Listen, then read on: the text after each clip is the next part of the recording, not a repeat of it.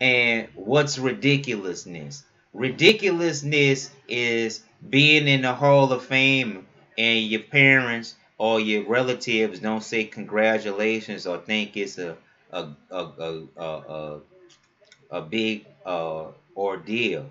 What's ridiculous? Having a college degree and can't get a job. What's ridiculousness? Living in a jail cell for life under torturous conditions. Can't do no paperwork. Can't fuck. Can't eat what you want over some bullshit. What's ridiculousness? Having a wife or a spouse or a husband that don't understand you. What's ridiculousness? Having homosexuals and cretins tell the church what to do. What's ridiculousness? Having more respect on a lower level than high people in high places getting treated like they on a lower level. That's ridiculousness.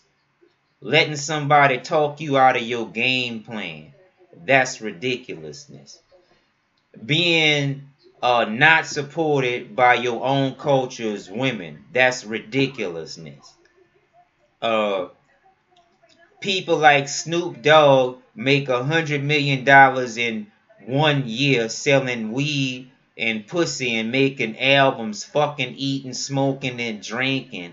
And a U.S. Army paratrooper with discipline ain't got no fucking decent health care.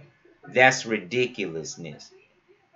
What's ridiculous? Being in a Hall of Fame at a young age. That's ridiculousness because most of these niggas put in 10, 20, 30 years to get in the Hall of Fame.